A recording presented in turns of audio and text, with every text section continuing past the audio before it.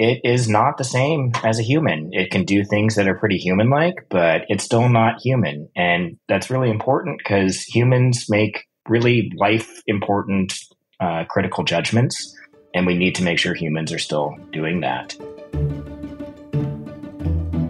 Today, we're diving into a topic that may change the landscape of education.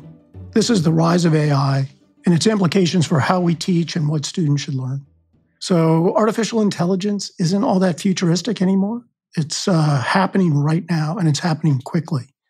So how do we use AI responsibly in schools? How do we prepare students to navigate a world where AI is going to play such a central role? Absolutely, Dan. Things are really moving fast. It's a little scary, right? There's a lot of potential for AI in education, but it's also a little bit freaking me out, right?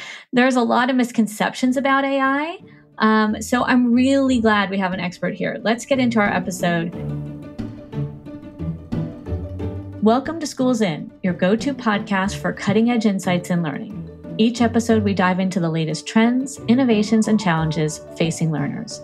I'm Denise Pope, Senior Lecturer at Stanford GSC and co-founder of Challenge Success, and I'm here with my co-host Dan Schwartz, Dean of Stanford Graduate School of Education and the Faculty Director of the Stanford Accelerator for Learning.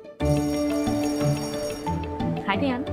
Oh, Denise, all AI, all the Pope. Oh, man. It's scary. That scares me that you actually called me that. And I know I'm dabbling in AI, and it's actually a joke in my family because I am so one of the least techie people you will ever know. And for me to say, actually, I've been doing some work with AI, my kids just fall to the ground laughing. So, oh, really? They're not impressed with how advanced you are. Well, they just don't even believe that I know what I'm talking about. So but because the show today is going to be featuring someone who knows a lot about AI, and because I know this is more your world, I have a question for you. I have a question for you, Dan. Okay. So AI keeps getting better and better. It keeps getting to do more and more things. And so my question to you is, and I'm serious, don't mock me. Do you think there's going to be a time where AI will fully replace a human being? Maybe I have two answers. One is glib and one is more serious. Okay. So I've thought about this. Could AI fully replace me? Right. So suddenly, what that means is that there would be another Dan Schwartz, and suddenly I meet myself, and we duke it out for which Dan Schwartz gets to actually be in the world. No, I don't think it's going to replace me. No. I think it's going to be more augmentation.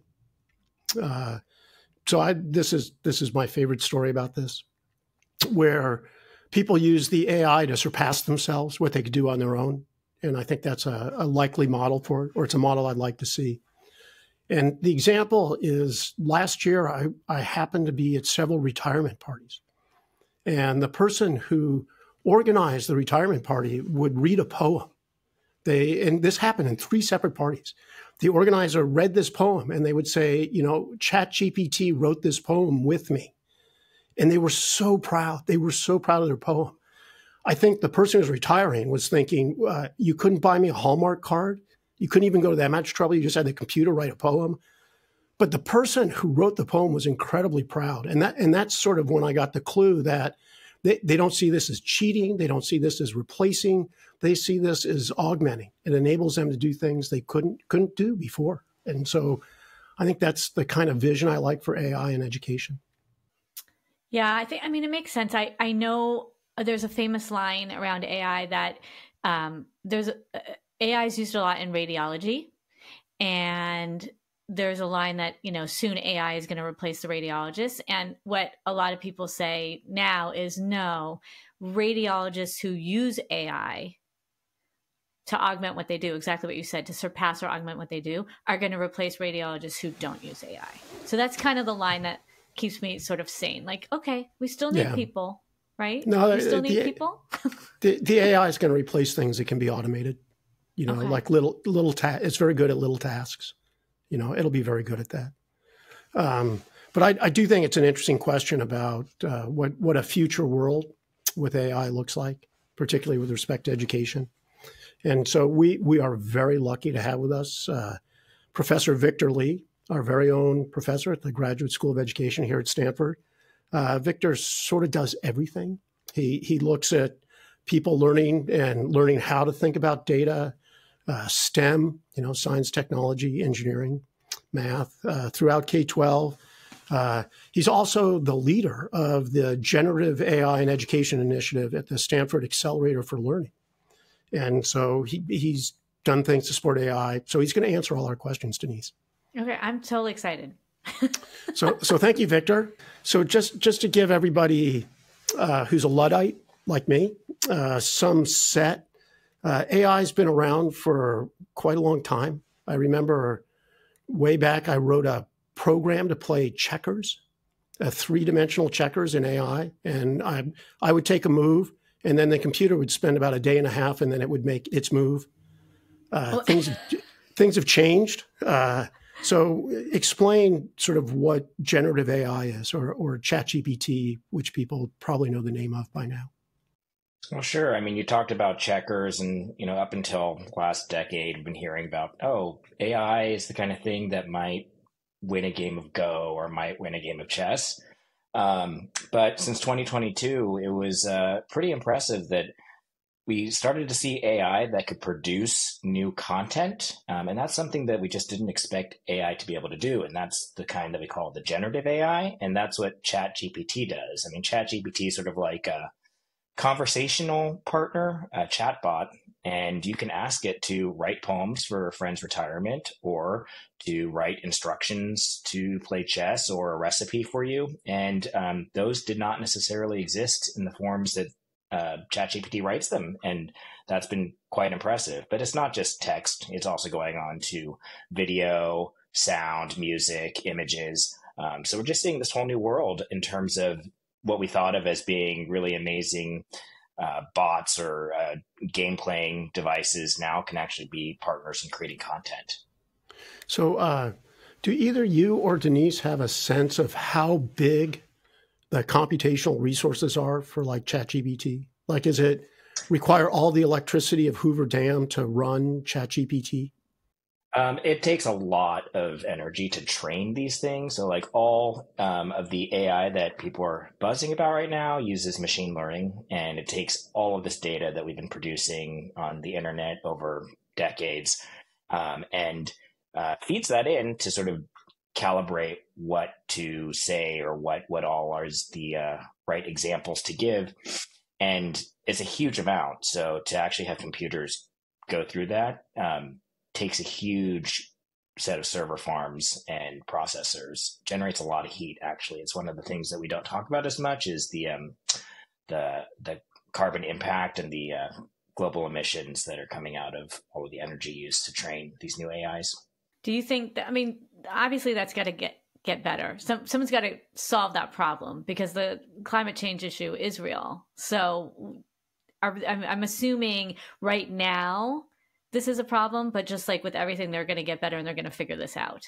So this is a little too academic, but so a lot of faculty who are doing AI need to go to the big companies because they've invested the billions of dollars to make these models, these large language models. And so people are worried what's left for the university. And what I've been told is it's the university that's going to figure out sort of how to break through the energy problem, the computational barriers, so that these things don't become so big and expensive that you can't actually use them. Yeah. Can I say one more thing that I think would help our listeners, because I did not know this. ChatGPT is like Kleenex in that Kleenex is a brand of tissue that you use to blow your nose, but everybody now calls all of those tissues Kleenex, even though there's different names for them. So let me just make sure I'm getting this right. Victor, definitely correct me. There are other names for generative AI and AI that uses large language models besides ChatGPT. So I don't want people to be confused. And we're just people talk about ChatGPT as if it's all the same. There's Bard. I don't even know, has Bard been discontinued? Whatever Microsoft just came out with has a different name. So I don't want people to be confused by all the different names. They're all doing this sort of generative AI task that we're talking about. Is that right, Victor? Yeah, that Kleenex example is great, although it's really hard for me to not picture somebody blowing their nose into the AI. But yeah, it's sort of the brand name. It's a big brand name. It's one of the most well-known, but it's not the only one. We can blow our nose into many other products, and we can use AI coming from many other different brands, including Google and smaller companies that are still showing up on the market. Okay, I just wanted to clear the air. Okay, all right, Dan, so I know you have a big question. Yeah, now that we've sort of given the backdrop, I want to get to the meat of the show. So, Victor, what should kids and teachers know about AI? Well, there's a lot of things that they're going to need to be thinking about. One is that it is not the same as a human. It can do things that are pretty human-like, but it's still not human. And that's really important because humans make really life-important critical judgments. And we need to make sure humans are still doing that. It also means that it doesn't have sort of the same way of thinking about telling the truth or being accurate in the way that humans are sort of socially accountable for. So that's something else, is that while it may sort of sound human or realistic, the information we don't know is reliable because it's sort of generating it on the fly, and it doesn't have the capacity like we do to kind of check, was that right? Did I say something for real? And it makes stuff up. That's what they call the hallucinations in generative AI. I make stuff up.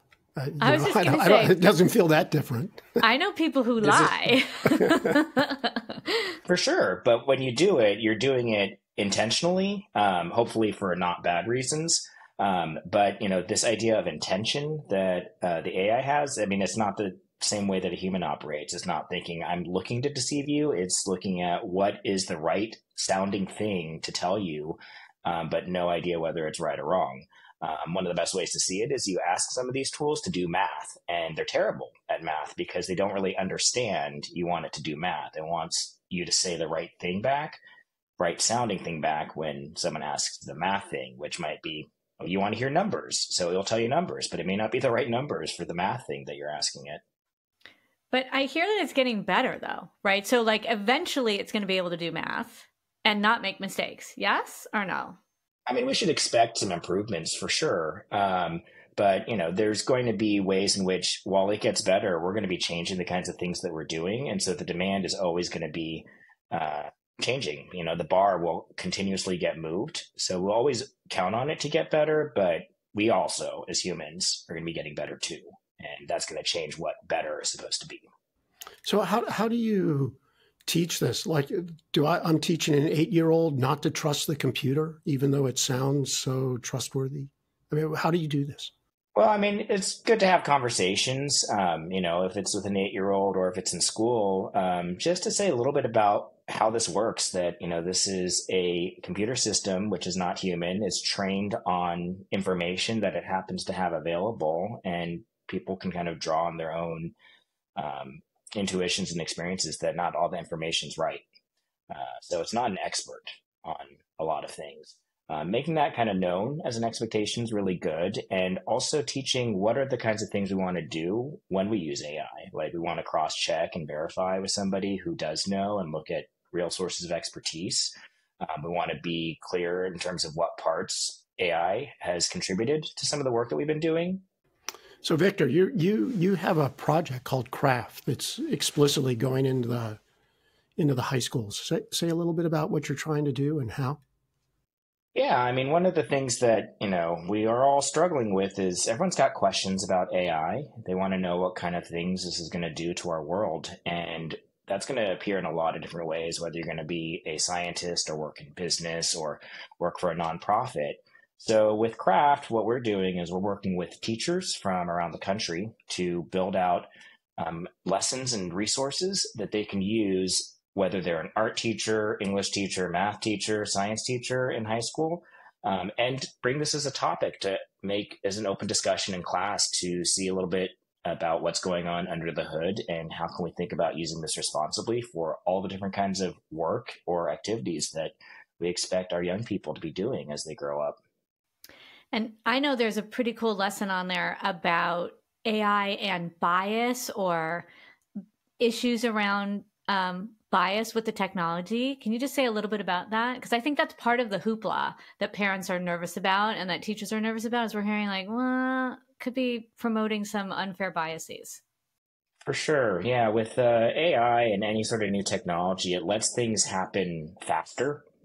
And for bias to sort of be put out there faster and in larger amounts is kind of a scary thought. But the bias that we do see is because AI is trained on data, and the data that we have can be really incomplete. So, if the data are only trained on people who sound like Dan Schwartz, and then it hears Denise Pope speaking, it may not be able to understand what Denise Pope is saying just because it only is used to what Dan Schwartz can say. Well, think about that with all the images that are being used on the internet, or the ways that people write or talk. And so those are some of the concerns. And because it can make things go fast and it can get around so quickly, it kind of raises this risk of bias amplifying at a rate that we just would not be comfortable with. Welcome back. This is Schools In with Denise Pope and Dan Schwartz, and we are talking with Victor Lee about all things artificial intelligence. So let me switch a little bit. So a student comes to you and says, Professor Lee, I don't need to learn how to write anymore. The AI is going to do it for me. What do you say back? What do you say back, Denise? You like hit them up on the side of their head and say English literature and writing's a beautiful thing? Or you know me so well, Dan. Yeah. No, I'll say go talk to Victor Lee. Okay. No. I want to hear Victor's response, because I have. First of all, in my own courses, my grad students ask, "Can I use ChatGPT to help me write a paper, to help me complete this assignment?" Nobody has ever come up to me and said, why do we need to write at that level? But I have had high schoolers in focus groups and middle schoolers in focus groups saying, if AI can do this, why do we need to learn it in school? And what's the purpose of school if AI can do all of these things? So I'm really interested to hear Victor's answer. Yeah, for one thing, that's sort of an all or nothing thinking. And really what's going to happen is AI is going to kind of lead to a bit of a reallocation, or how much we emphasize some of these things. So here's a quick example. On my computer, I use a grammar editing tool, Grammarly, if you've had experience with it. And it, helps me with when I use too much academic jargon, or I have typos, which is quite often. And, the question there is, do I need to learn my grammar, or do I need to learn how to spell, because Grammarly is going to take care of it for me? And I'd say, yes, we don't want to have Grammarly having to be constantly changing everything, and we have to be able to think through and make a judgment as to whether or not that recommended change is the right one. Now, does it mean that we need to spend all this time doing those grammar trees and figuring out all the nuances and drilling spelling and making it so high stakes? Probably not. But it is important to be able to tell when you're using your, or there, or there. But it wouldn't necessarily matter that we now have tools that can help make these things move faster. It's not a bad thing to have the AI around there, but it is important we know and are able to make good judgment and let it do the thing that it's good at, which is fixing up some of our typographical errors, and help us do the things we're good at, which is coming up with interesting and creative ideas and making persuasive points to other people. So, but I know that ChatGPT also comes up with what could be considered creative ideas, right? Dan, you could write a poem, right? That's how we started this out. So are you cool if your students are like using that for creativity? It really can be. Where does creativity come from? We want to think it's all just exactly one person's head. So if you put somebody in a room with nothing on the wall, no surfaces, we'd hope, can they be creative and do something amazing? But even at, say, the Stanford Design School, they put people in these big, loud, colorful rooms with toys and objects and Post-it notes and paper, because actually having those things helps you to be more creative. It helps you to get out more ideas. So, ChatGPT is going to be pretty similar. If I have a thought partner, if I have something that can offer something that's a little bit off the wall that I can improvise with, that could actually be a great creativity amplifier. So again, it's not an all or nothing. It's just going to sort of change the emphases. And if we do this well, we're going to have it be that we even get better products or better outputs as a result. So I have then a question about equity, because some people see this as like a great leveler. Right now, everybody has the ability to write or sound like a writer or be creative. And other people are saying, no, this is just going to exacerbate things more, because the haves, the people who have technology, are going to be able to use it. And there's a bunch of people who don't. So what are your thoughts on people who are worried about the equity issue here? Well, I mean, as a school of education, I think this is a really good conversation, because schools are going to be one of the main ways that we make sure that there's access available to everybody. And that's one of the important things that we want to keep in mind, is that if we just flat out ban this, we're not preparing kids for the future world. And we also are not making it possible for kids who won't have easy access to this because maybe just family members aren't as familiar, or they don't necessarily have the same technology available at home, that they won't have the chance to learn it themselves. So I think that's one way to address those equity concerns. And if we do think that this is going to be a big part of future life, future economy, then making sure that everyone has an equal starting point in terms of knowing what you can do with this and what its potential is and where its limits are would probably be one of the most important ways that we could address equity. Can I take a shot at this, Denise? Yeah, go for it. I like Victor's response. I don't think it's just a question of access. It's also a question of what people have access to. And so I think a lot of our curriculum is designed for the average, right? And so kids with special, they have learning differences, or English is not their first language. The hope is that these large language models have captured enough of human experience. They can actually personalize towards things that aren't just right down the middle average. And so that it could actually access, but also access of quality that's tuned to the needs of particular learners, which has always been a challenge for us. So I think that's one possible help. It's not just a question of access. It's also a question of what are they getting access to? Absolutely. So so in our remaining minutes, I want you to put on your VR goggles and imagine the future. What is the classroom of the future going to look like? Kids just doing the same thing, but they have like a little personal assistant on their cell phone saying, "No, dummy, don't do it that way. Do it this way." Like, what's it going to look like? I like to think it's going to look a bit more of Star Trek-like, where we're going to have some pretty cool technologies that can bring things really quickly into the classroom space in ways that we just have not been able to do in the past, whether it's, a holographic simulation that interacts and talks back with you. If you want to sort of see a reenactment of some big historical moment, you could bring that quickly to a class and you don't have to rely on the field trip in the same way. We may get ways that would pair up students in all different sorts of groups to help them really learn as much as they can from each other and learn to collaborate in interesting new ways and have really powerful tools that, in the course of a school day, maybe they've already developed a whole new app just within morning to daytime because these tools are so powerful. And in the course of that, learning a whole bunch of amazing new stuff about what that app addresses or how apps work or the questions that they have themselves in terms of their own personal interests. So can I just say I had a little glimpse of the future yesterday. This is true. In my class, one of my students brought the headset in, and I don't even know what this does. He put it on. It's like that white. It's like white big goggles. He looked like a human fly. And he's like looking around the room and looking at, and none of my other students knew what was going on. I didn't know what was going on. And I thought, if this is the wave of the future, it's a little bit freaking me out. Like, I can't make eye contact with this kid, right? So are we all going to be in goggles so that we can make eye contacts? It was a weird experience. Let me just say that. What are your reactions? That is a weird experience. So I would go a different direction. So I think the amount of time that students spend creating, making, producing will increase a tremendous amount.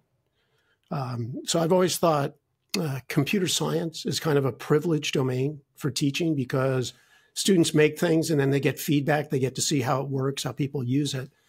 I think the new technologies will make it possible to do that in every discipline so that kids, for example, could design an ecosystem and see if it actually works based on the science. So I think there could be a huge change in pedagogy that allows students to basically own the means of production to help them create and produce. My big fear, of course, is that we'll just use AI to be really efficient at teaching in the ways we always have, which aren't perfect, right? But my vision of the classroom of the future is kids are doing a lot more projects because the AI can help manage the class. You know, project-based learning is great, but it's tough on the teacher. Now the AI can keep track for them. Kids can be creating things, simulations, and so forth. It sounds like Victor? a lot more professional development. That's what I think. No, it'll be like YouTube. It'll be like YouTube. Every teacher who's got a projector uses YouTube. It's that easy. Okay, you're coming back. Victor's going to come back in like a year or two and report back because I think you're oversimplifying. Well, maybe I'll just send my AI to report back on my behalf. You'll be talking to the fake Dan. You'll be talking to the AI Dan when you come back. Oh, my goodness. Sort of surreal to imagine just our AI doppelgangers are going to be having all the conversations, and it's just our AI talking to other people's AI. And what are we doing? Probably sipping drinks at the beach. Yeah, that was the image I had. I agree with you, Victor. I think that freaks me out, people. You're going to be skiing instead? I'm just like, did you not see that movie where everybody's a couch potato because all of their AI people are doing all their AI thing and we just sit back and become couch potatoes? Well, that's why we like those movies. They give us cautionary tales to sort of remind us that isn't the future that we want. Although I would enjoy some time on the couch and a nice drink every now and then. That is a good place to end. Thank you so much for being here, Victor. Thank all of you for listening to Schools In with Dan Schwartz and Denise Pope. And you can catch all of our episodes on Apple Podcast, Spotify, or wherever you tune in. So Denise, let me put you in the hot seat. What's your big takeaway? Oh my gosh, there's so many takeaways. One thing that I am going to really remember and think more about is that AI can be used to spark and push us creatively as humans, but we really need to teach students how to critically evaluate the information that AI is providing. Just because something sounds like it's right doesn't mean it is always right. No, that's nice. I think that's well said. I personally like the creativity aspect. I don't think people should only view AI as scary or as replacing humans or cheating on tests for students. I think there's a lot of room for people to be very productive and creative with AI. Totally. And I think we have another thing that I don't want us to overlook, which is the equity issues here. Because as AI becomes more integrated into education, we need to really make sure that all students are benefiting from these tools. And that's not always the case. So, Victor, it's a lot to navigate, but I know there's a ton of potential. I can't wait to bring you back in a few years to see how it's evolved. Denise, months. Everything will have changed. You know, our AI robots are going to meet up and have a chat on this topic for us and let us know. Oh, no. Okay, well, we'll see. You never know. In any case, thank you again to Victor, and thank you all for joining us on this episode of Schools In. Remember to subscribe to our show on Spotify, Apple Podcasts, or wherever you tune in. I'm Denise Pope. I'm Dan Schwartz. I am a synthetic AI robot who serves education for everyone.